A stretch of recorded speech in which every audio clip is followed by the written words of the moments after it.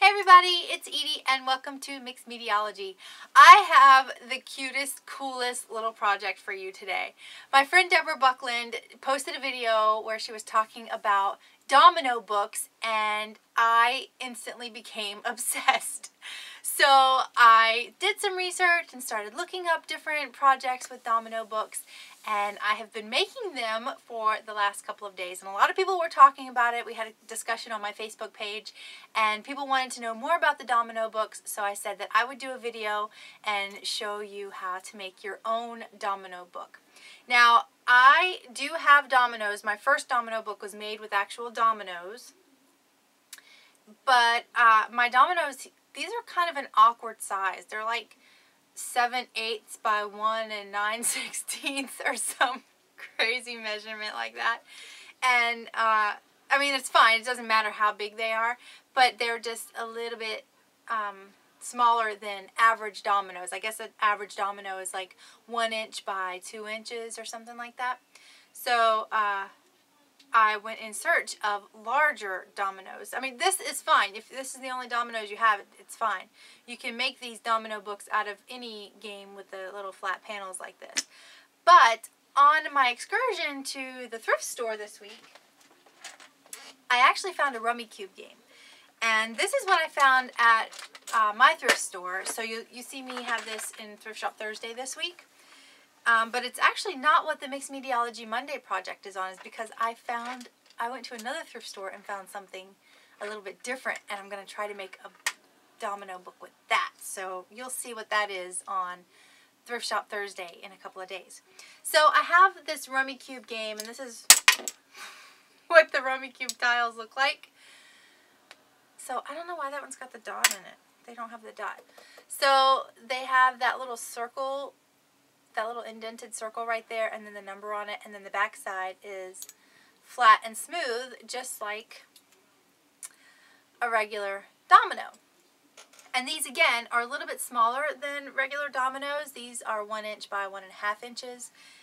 So they're still a little smaller than regular dominoes, but like I said, it doesn't matter at all. It doesn't matter what size your game pieces are. And I show you how to measure your book and make any size book, no matter what game piece you're using. So here is my very first domino book. If you follow me on Facebook, you know that whenever I made this, this is the front cover, and so it opens like this. Well, whenever I was making this book, the quote says, "Everybody is a genius," but I somehow managed to put the title on the back cover and it's upside down.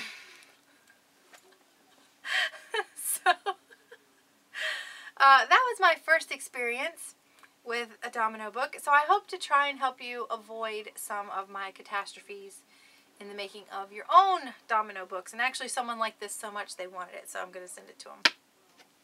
This is my second domino book here, and I really, really like this one. I had some old stamps that I just have never used. So I used my old stamps in this book. I guess I could show you the first one too, huh? And that's the back. I like to leave the backs of mine pretty plain because I feel like you're not really looking at it. I like it to be decorated so that it's not completely plain, but that's not where I've been putting all of my embellishments. I've been putting the embellishments only on the front. But I want to make one where I do something on the front and the back. So this is the first one. It says, "Everybody is a genius, but if you judge a fish on its ability to climb a tree, it will live its whole life believing that it is stupid." And the reason I did that quote is because whenever I cut my scrapbook paper, it had the fish on it, and that Albert Einstein quote just popped into my head. So I did some collage of a tree and collaged the words and embossed the fish a little bit. And this one's made with just double-sided scrapbook paper. I did some journaling here on the back. And then this one is done with regular watercolor paper, and then I used gel medium to glue on sheet music. And this one's got beeswax on it too. I don't know if you can see, but see how that sheen is on there? I used beeswax on this little domino book right here. And then I also embedded some stars with Mod Podge Dimensional Magic. But I talk more about this. I'll show you in the video. I'll talk more about these, about how they're made and what I used on them. So that's it. So thanks, Deborah, for the great idea on the Domino books. There is all kinds of information out there on Domino books. So if you Google it or go to my favorite place, Pinterest, you can find all kinds of inspiration on different ways to create closures for your books and just ideas on the different things that you can do with these books. My next project is going to be to learn to either work a Dremel or my drill, because I want to drill holes in these and make different things with them. But you gotta have holes in them to make stuff. So I just want to show you now the basic how to create one of these domino books, but this technique can be used on any little game piece that can be used for a cover. So come on down to my studio and I'll show you how to make them. Okay, let's talk about making these domino books now. What I'm going to show you is the basics of how to construct the book, and then I will put the making of my book in high speed. So the steps that you'll follow here will work for dominoes, it'll work for rummy cube pieces, which is what I have here. It'll work for pretty much any little game piece that you have, any of these little flat tile type of game pieces. So let me show you a couple of the books that I've done. This one is done with the black dominoes. And this is the first one that I did. This is the one that, if you follow me on Facebook, I did the cover backwards and upside down. And the quote says, "Everybody is a genius." Everybody but me, it seems, because I glued the front cover of my book, I glued the quote to the back cover, and it was upside down. So that's why it's on here twice. So what I did was I glued in my scrapbook paper. This has got collage, it's got embossing, it's got stickles around the outside edge, and then quote here on the front, more scrapbook paper, and then I glued in some bling with Mod Podge Dimensional Magic, and this is the one with the gold flake in it. And then because I had messed up and I forgot also to put my closure in there, I had to glue that on the outside. So it's glued to the outside, and I used a skinny string so that you could still see the quote here. And it just wraps right around and ties here on the side. The second one that I did, which I actually really love, is done with the rummy cube tiles. And this one has got, well, let me make sure it's right side up. This one has got acrylic ink, and then I embedded 3 little gold stars here, and again completely filled it with the Mod Podge Dimensional Magic with the gold fleck in it. And this is what the front cover did look like before the gold fleck. So this is acrylic ink on the front and back covers, and then some Sharpie around the edge. And then I took some sheet music and glued it on to regular white watercolor paper. I did some spritzing here on the back and some stamping, and then glued the sheet music to the front side of it. I had some old stamps, and so I alternated some colors of those, and then completely covered the entire thing in beeswax, so it smells really good, and I love the way that looks. Then for the closure, I've only glued it to one side, and I'll show you how to do the closure at the end of the video on how to make the book. But I only put the closure on one side, and then it actually wraps around the book and comes back to tie right here. So there are several ways that you can do the closures. The insides of the book, pretty much anything goes. As long as it's flat, it'll work. Like you can collage, you can stamp, you can ink, you can spray, you can stencil, you know, beeswax. All of that stuff works on the inside. You just want to make sure you don't have a lot of bulky stuff in there, because otherwise your book will be like this. It won't close all the way. So this is the one that I'm getting ready to show you on the video, and I'll just do this in high speed.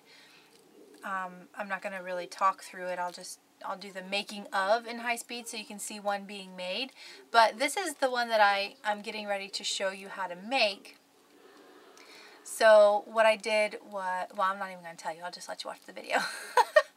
But this one has got a closure that I'm getting ready to show you how to do, but mine's got an actual chain for the closure, so one side stays really tight and the other side is a little bit looser.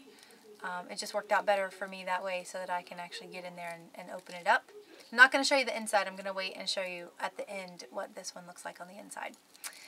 So that's the one that I'm getting ready to make. But the concept for all of these is exactly the same. And that's what I'm going to show you how to do now. So there is a mathematical, highly scientific way to figure out exactly how long your paper should be. And you would just figure out the width of your domino and then multiply it by how many folds you want. And then you need an additional 2 because of the gluing. And then you, yeah, multiply all that. It can be a bit of a pain. So here's what I'm going to tell you to do. You need to measure your domino because you need to know how big it is. And for example, I'll be using these Rummy Cube tiles. So these Rummy Cube tiles are 1 inch by 1.5. You need to know how big it is because that does come into play. But as far as cutting your paper, don't stress yourself out about how to make sure it's the right length. You can always trim your paper if you need to. It's better to cut your paper a little bit long and then trim it later than to stress yourself out about all that. So here's what you're going to do. You need to measure how you want your book cover to be. So my book cover is going to run like this. This will be the front of my cover and this will be the side of the spine. So I need to know that my domino is 1.5 inches long. Now because my domino is 1.5 inches long, what I want to do is come 1 notch back on the ruler. So my domino ends right here. I'm going to come 1 notch shorter than that. And that's where I'm actually going to make my marks to cut. Because that's going to give me just a little bit of a border that's going to guarantee that my paper doesn't hang off the sides of my domino. And it's just going to fit a lot better. So I'm going to mark out my paper here.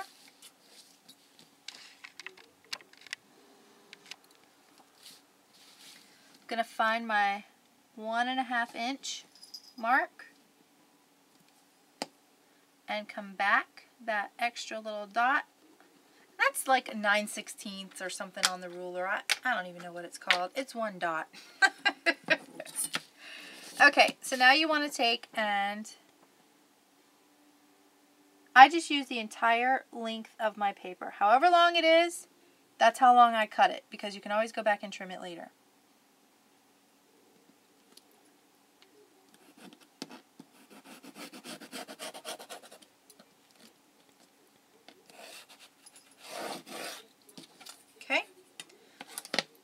And you just want to cut that off.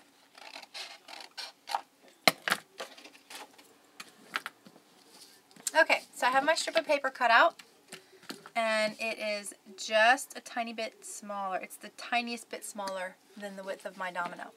Now here's where the, than the length of my domino.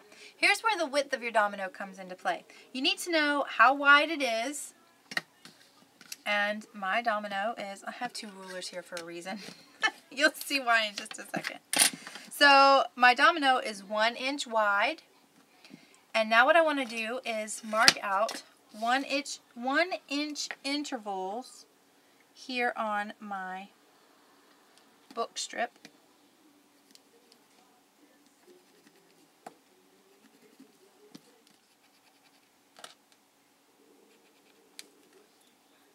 Okay, so I have all of my little notches marked. Now, I don't own a bone folder. I don't have a scoring card or whatever they're called. I just use my metal ruler. You can use the back of your scissors, whatever you have that works for you. I have 2 rulers. So what I do is I find all of my little notches. I line up one ruler and I use the other ruler to go through and score. You want to score your paper because that's just going to make folding a whole lot easier. It makes your folds even. Well, it helps to make them more even. They aren't exactly even all the time, but I'm going to show you how to fix that too.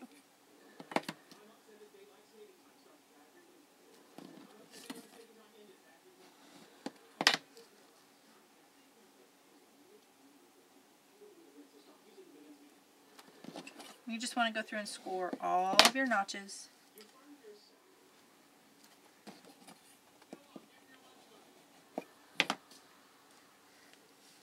Okay, so I have all of my marks scored. Now, I don't know if you can see that, but they are. And now you just want to do your accordion fold. Now, you have it scored, but it still might not be perfect. This is going to be the time to fix it. So if you notice that your folds are not perfect, before you pinch them down and secure them, this is where you want to fix it. So take your time on your accordion fold. Make sure it's nice and even before you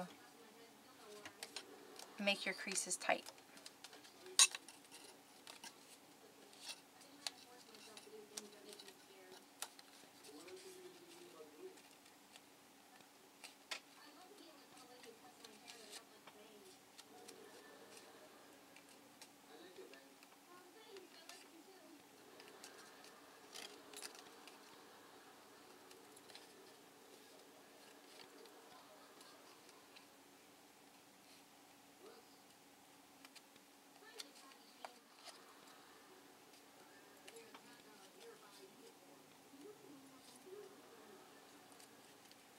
Okay, so I have my accordion fold all done, and I'm just going to give it a good crease. So you have your accordion fold done. Now this is the time you want to decide how long you want your book to be. So what you can do is just kind of hold your tiles on, whoops, and stretch it out and see how long it is, if it's too long, if it's the right length. And you also at this point need to decide how you want your book to lay and how you want it to close. So if your accordion, like mine here, both of them go up, then your book is going to lay flat. If you have one going up and one going down, for example, if this is how my, whoops, let's just fold that in. If this is how my accordion looked, so one is going, oh shit, no, I did it backwards still. Damn it. There we go. If one is going up and the other is going down, then it's going to lay crooked in your book. Your book is not going to, I mean, it'll still lay flat, but you just need to decide if you want your book to lay like that or not. So play with this here before you start embellishing your book. Make sure it's the right length. Make sure it's going to open and close the way you want it to. Make sure the flaps are going to stop where you want them to. And this is the time to adjust the length of your book. So, like if you wanted to write a word in here, and just for example, if the word only had 5 letters and you wanted to skip a space, so you would need a space here for your book cover. And if you wanted your word to start on the next page, you would need 1 space, 2 space, 3 space, 4 space, 5. And then you would need to decide if you wanted your book cover to close here or here. Okay, so this is the time to play with your inner cover, your inner book, and decide if it's the size you want it to be. Now, as far as the embellishments go, pretty much anything goes. Like I said, if it's flat, you can put it in here. It doesn't have to be completely flat, but you just don't want a lot of bulky items in here. So once you've got your book completely embellished, you want to make sure your book and your cover are completely embellished. Once they're done and dry is when you actually build your book. At least that's the way I've built my book. It leaves a lot less room for error, and you have a lot less chance of actually messing up your book. So you want to make sure that your cover is completely decorated and that your inner book is completely decorated and that it's all dry before you start to actually build your book. Once your covers and your inner book are completely done and you're ready to embellish your book, there are a few different ways that you can create the closures. You can do hinges. Now, if you do the hinge, you would attach your hinge here, and then your book is going to just open like a regular little book. So the accordion is going to kind of go away on your book. So if you had a hinge on it, it would open like this. And you could flip the pages, but it would not extend out like that. So that's something to keep in mind if you wanted to do hinges or not. You could have the closure like I did on this book where it's glued on one side and then wraps around. You could have a closure where it's glued on the outside and wraps around. But one of the easiest closures you can do is the one that I'm going to show you right here. It's actually a closure on both sides of your book so that it keeps it compressed on both sides. So what you want to do is take some string or ribbon or lace or whatever it is that you're using, and you want to cut 2 lengths of it. So now remember, my book, this would be the outside for my front and back cover, and it's completely embellished, it's completely dry, and basically done. It just needs to be glued together. So this is going to be the inside where you're gluing your book in, okay? Now what you want to do is take your 2 lengths of lace, string, ribbon, whatever it is that you're using, and you want to cover your entire domino with whatever glue you're using. I'm just using Aleene's Clear Tacky Glue. So you want to completely cover your domino because you are gluing your book in at this point. You lay your string on, make sure it's even, and you want it to stick out on both sides. So it comes straight across the center of your domino like that. And I like to add just, oops, a little bit more glue right here in the center because this is where your book is going to stick. And now you want to glue your book down. Now you want to make sure your cover is right side up. So this would be my back cover and it would be laying just like it should be. And you want to press your book cover down. And you want to kind of press around your closure string, your ribbon or whatever it is that you're using.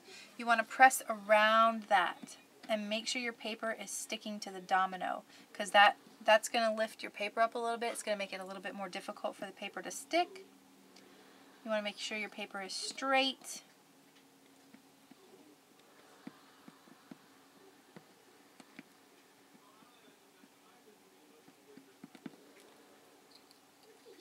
Again, at this point you would have already made sure which way you want your book to lay, which way you want it to open, and you would glue it in on the last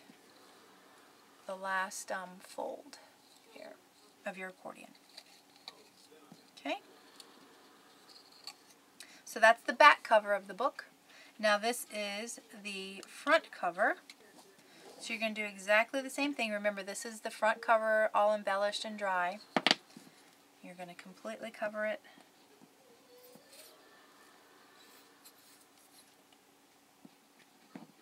With your clear tacky glue. You're going to lay your string, make sure it's centered. Add a tiny bit more glue right here. Okay. Now, what I suggest is closing your book up and taking your tile and laying it in place just as it's supposed to be. That way you ensure that it's right side up, and then you can always just open it back up a little bit to work on it. Make sure your paper's straight. Press it down around your ribbon or yarn or whatever you're using. Wipe off any excess glue.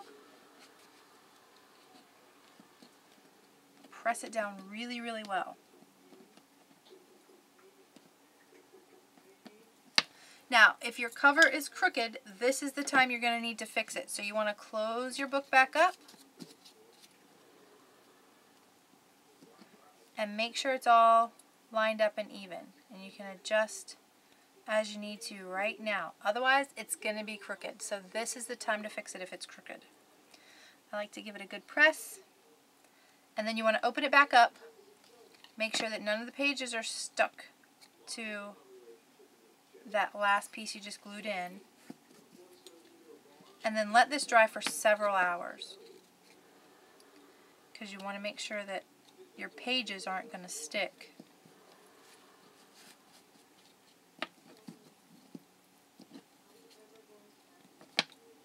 Whoops. So that's how my opened book will look.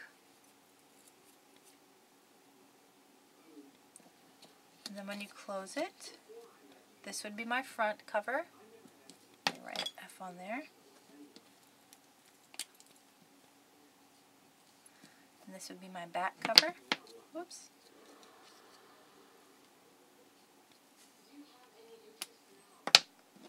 And then in order to close it, you'll just tie the two sides together. My fingers are all sticky now from the glue.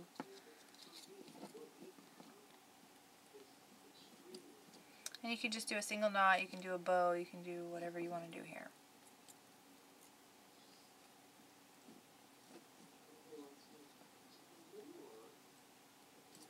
There we go.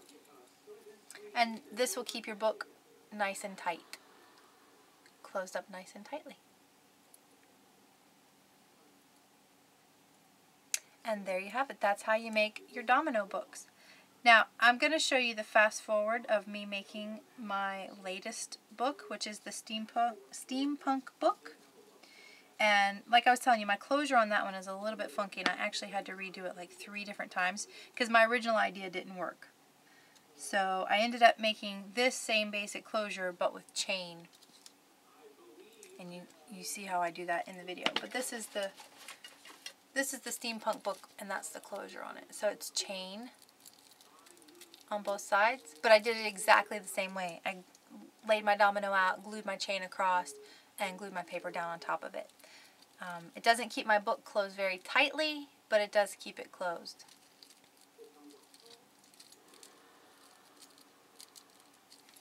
And there you go. And there you go. There's the domino book. So you can see here's the front cover, and it opens out like that, and then the back cover.